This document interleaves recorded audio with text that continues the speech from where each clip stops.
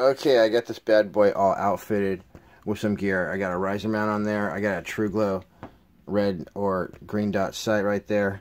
I got my pressure pad. It's like a 1,000 lumen flashlight right there that'll blind you. You want to check that out. That's what the bad guy sees right there.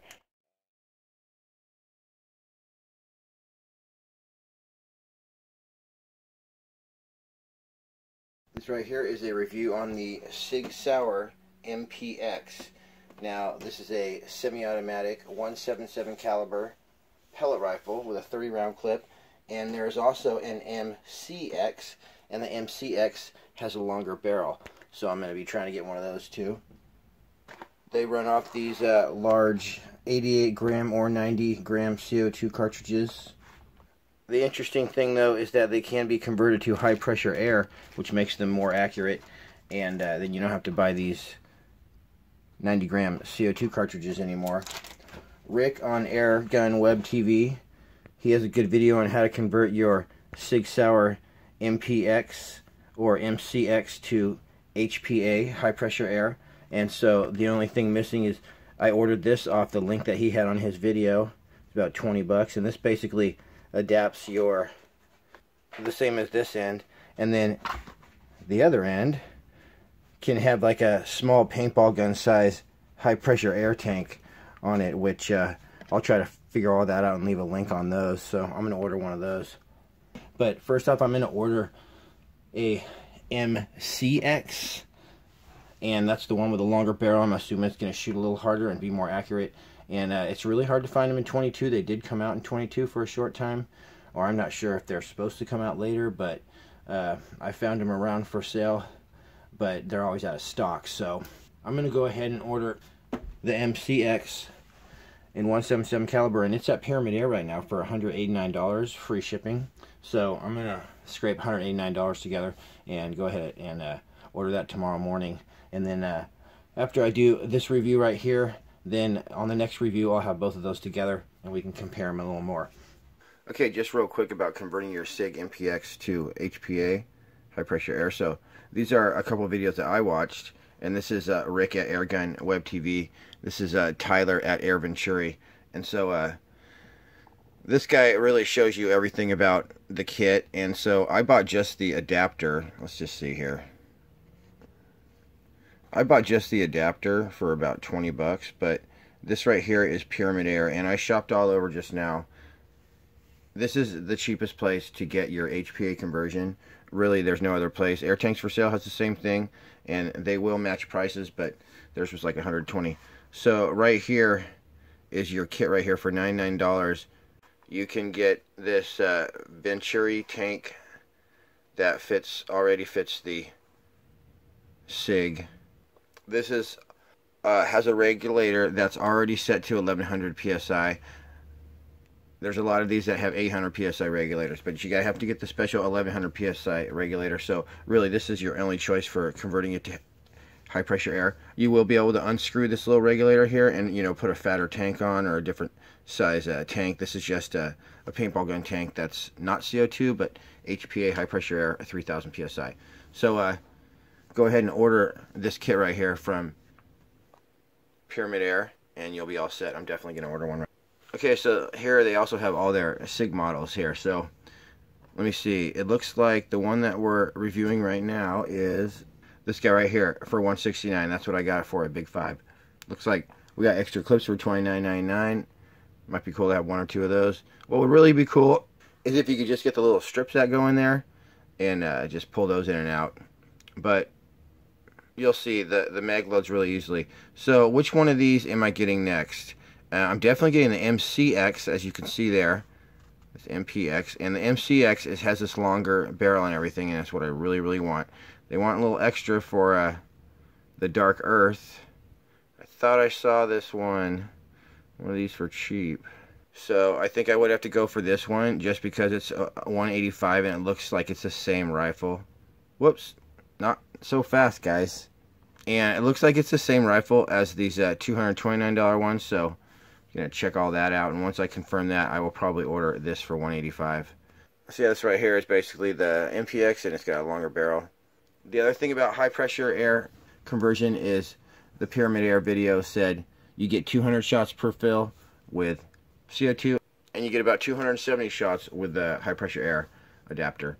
I just want to show you this real quick, and then I'll get back to this review here. But this is Hard Air magazine, and I always check these guys out before I make a video because they got the information on everything.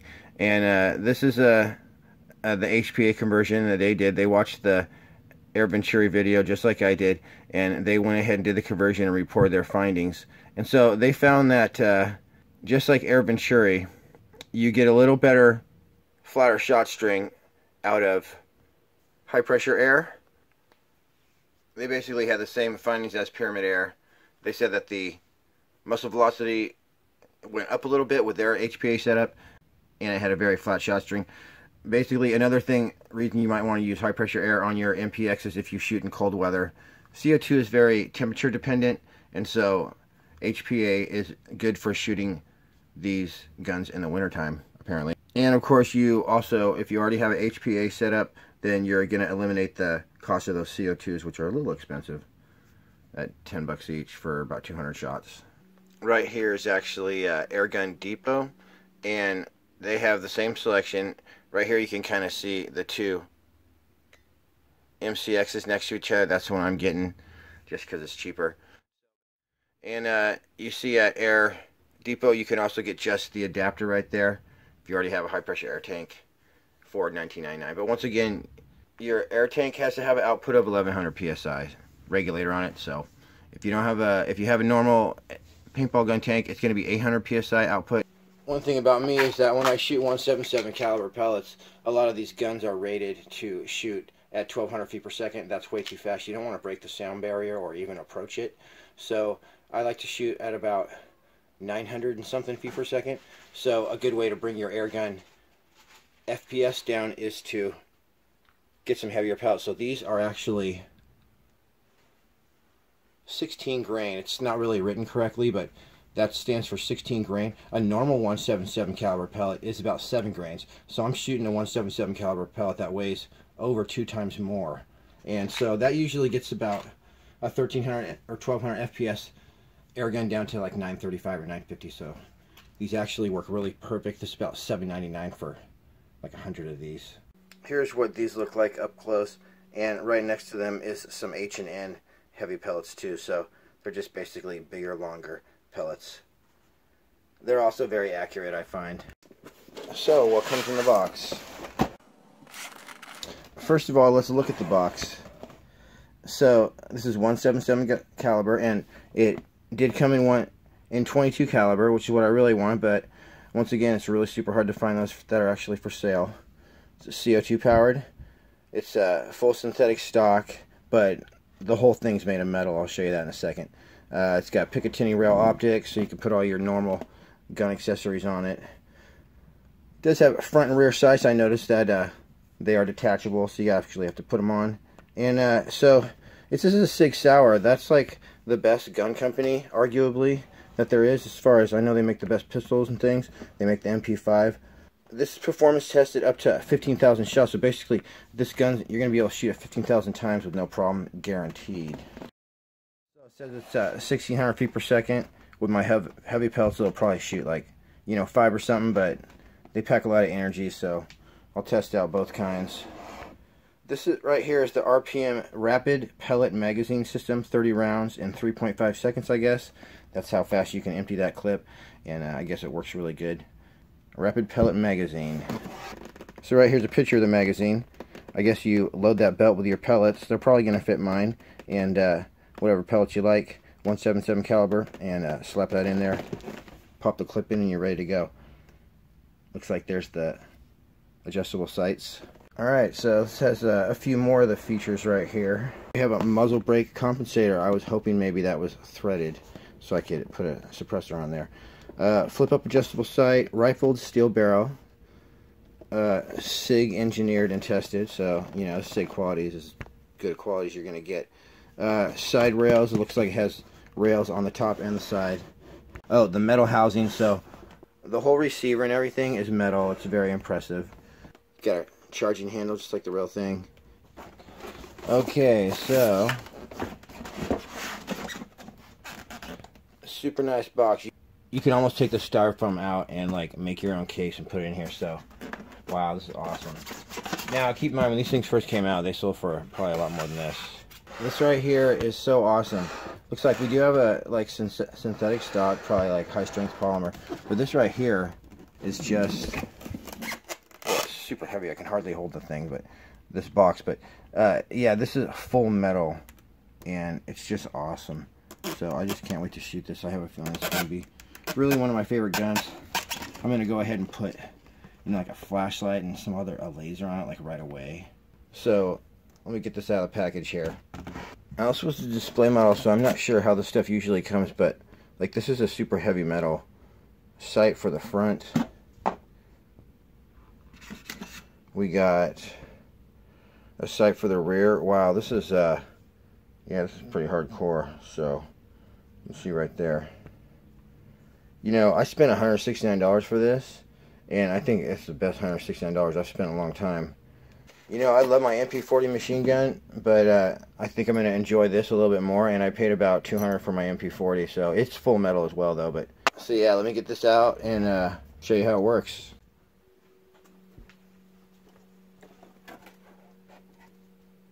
So that's about it's a 1-to-1 scale replica, so that's what it looks like compared to a cat.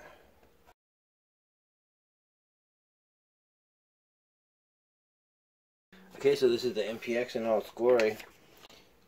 It does come, I found the instruction manual inside there. Looks pretty thick. Got some pictures and all kinds of stuff. So, it's got a warranty card, a couple other things. This right here's the stock. Let's see what happens when I press that button. Okay, that's cool. So, the stock comes off right like that. Actually, it makes a pretty good little SBR like that, but I'm going to put the CO2 cartridge in here, I'm sure, but let me just put that back on. Too bad that doesn't fold too. So we got a really quality, like this feels like really high quality polymer grip, you know, like not plastic at all. And then everything else around here is just pure metal. Like this is, you can see, it's a big old metal thing, and this is all metal right here. All metal right here. So this thing's pretty awesome. Made in Japan, I mean, that's always good.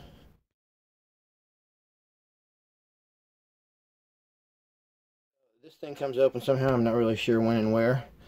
This is a really awesome, it's like a really awesome mag release, really gnarly. So, gets the mag out like that.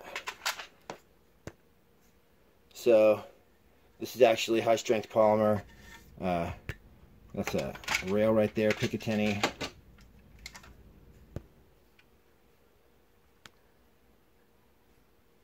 So yeah, I mean, that's grease right there, but this looks just like a regular M4 pretty much.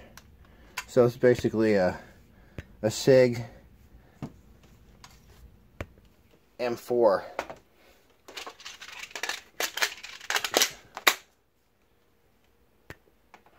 And yeah, like my arm's getting tired just holding it up. This is a heavy gun.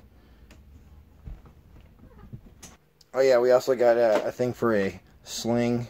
And I'll find out if I can get this off. Probably not. Looks like the grip has a trap door in it. That's awesome. Good place to keep your key. And I read that this is actually a 2-stage trigger, so I'm expecting the trigger to be pretty okay too. Let's put a couple goodies on here, and then we'll go ahead and go through how you load the CO2 and the magazine and all that good stuff.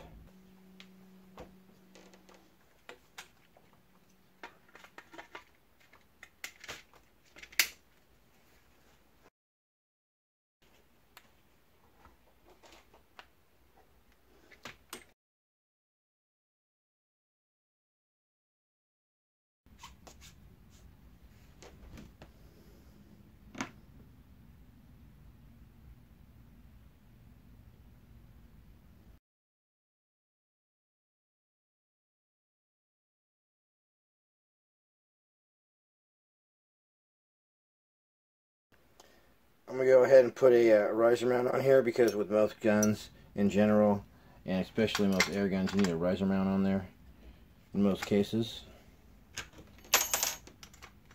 I always have a few of these around. Alright, I don't really use these, but this is like kind of a holographic true glow. I'm not sure what you call these, red dot sight, red or green. So I'm just going to go ahead and put this on here, see what we can do with this bad boy. I actually turned it off, 2 years ago, and so when I turned it back on just now, the battery was still good. So, alright, that's a little better. Okay, I got this bad boy all outfitted with some gear. I got a riser mount on there. I got a true glow red or green dot sight right there. I got my pressure pad. I didn't put the pressure pad on my laser because I just didn't want to tile those off, but let's see here. I got, it's like a 1,000 lumen flashlight right there that'll blind you. You want to check that out. That's what the bad guy sees right there. And then, of course, I got my laser. Okay, this super bright green laser that is so bright you can like see the laser beam. So I'll go ahead and sight those two things in tomorrow. And since I am shooting this at kind of short distances, I think this will be good for now. And we'll go ahead and get some 177 calibers in this baby. For right now, though, let me show you how to load that CO2. Alright, you always want to make sure your gun's on safe before you do anything. So, safe is in the that way position. So that's fire right there. Safe is going that way. So once we're on safe, we're going to go ahead and pop this off. The little button right here. These right here, no matter how you slice it, they're going to cost you about 10 bucks a piece. So this is a pack of 2. It cost me about $20. But if you switch to the high pressure air by getting one of these adapters right here, then you'll eliminate that entire cost. Alright, this is a 88 gram or 90 gram CO2 cartridge. It's huge. And we're just going to go ahead and screw it in the back right here.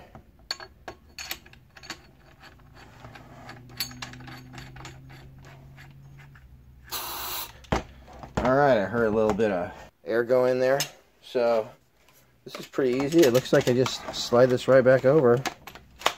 And done. One and done. So we're all ready to rock and roll now, except we still have to load the magazine. And it's a good thing I put it on safe. So to get the magazine out, you just hit that mag release right there, just like on your real M4. Okay, here's our mag right here. Open this little trap door, and there's the belt. So let me just check the instructions real fast to see what exactly I do there.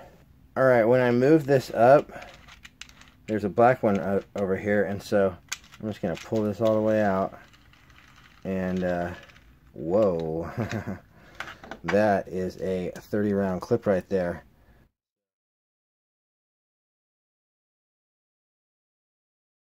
Okay, the instructions are a little confusing, but it says that it wants you to have these metal pieces facing down closest to the surface, and then you're going to take your pellets and you're going to press them firmly into there. So I know this from experience that loading a 30 round mag does take a while.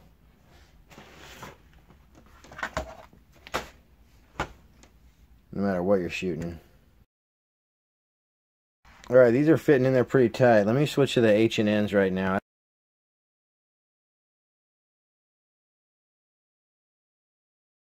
Okay, so that was actually pretty easy, and I can't think of a better way to get 30 pellets into a clip than something like this. Alright guys, I'm loading these pellets in here, and when you put the pellet in right here, it'll be flush with the top, and that's pretty good, but you can actually snap it in there. You actually hear a snap. And now it's snapped in there, and it's not coming out either side. So that's probably what you want to do. Okay, so after you just put these all in real fast, you need to go along and push them all down so they just kind of snap down. And once these are all seated in there, then you're ready to load your magazine. So you take this notch right here, and it says that it wants to be on the left, but it's actually just going to go right in this top thing right here. So if you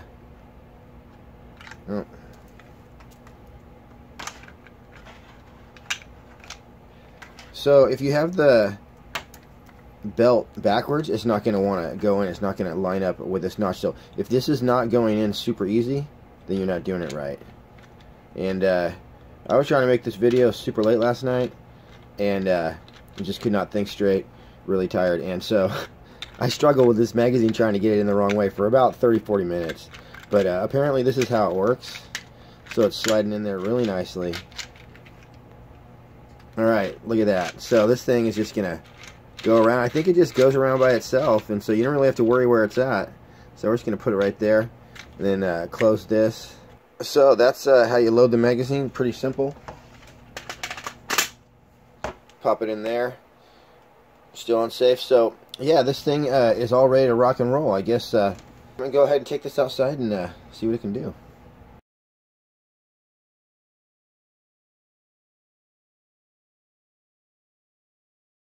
Half-inch groups with my first shots. Basically, before the gun would start to cool off, the CO2 would start to cool it off, I'd hit the same place every time within a half-inch. So super excited about that.